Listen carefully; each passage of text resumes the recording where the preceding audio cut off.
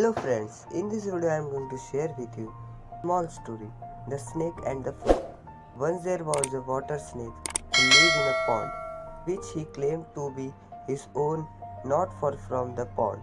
There lived another snake, a viper, who often went to drink at the pond and said the pond belonged to him only.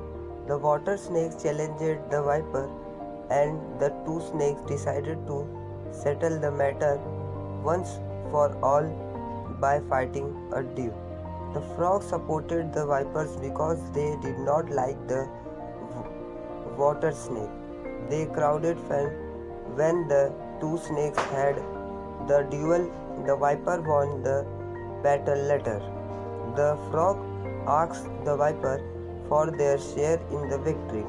The viper began sizzling, and when the frog asked what he was doing, the viper said, "I am repaying you in the same manner you helped me.